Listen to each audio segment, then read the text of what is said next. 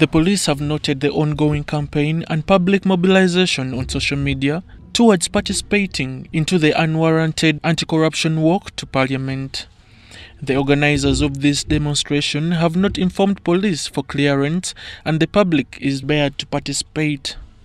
We are saying that given the lack of transparency and potential for disorder, we strongly warn against proceeding with this march, and the Uganda Police Force is issuing a clear warning against attempts to incite violence or breach of public order through what we have observed as uncontrolled demonstrations. In a preventive measure to avoid what transpired in Kenya, police commit not to hesitate in identifying plotters of violent activities.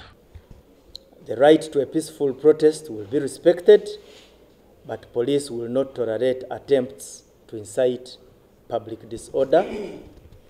We urge persons who wish to exercise their rights, such as the right to assembly and to demonstrate, to always work collaboratively with us to ensure that they don't aid persons of ulterior motives to hijack their expressions to accomplish criminal intentions. On the National Unity Platform countrywide mobilization tours, police reiterates on the agreed position on how these political activities should be conducted.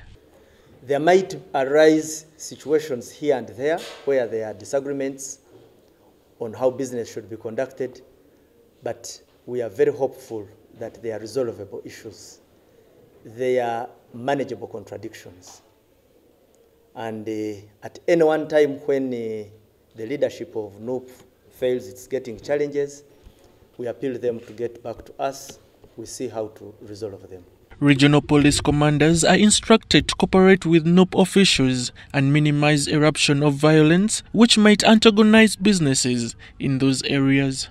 But the general guidance we have given to our police officers and security generally is that they should, as much as they can, liaise with the NUP to ensure that on one side, NUP is allowed to conduct its political business, whereas on the other side, they ensure that there is no breach of peace and compromise on traffic regulations.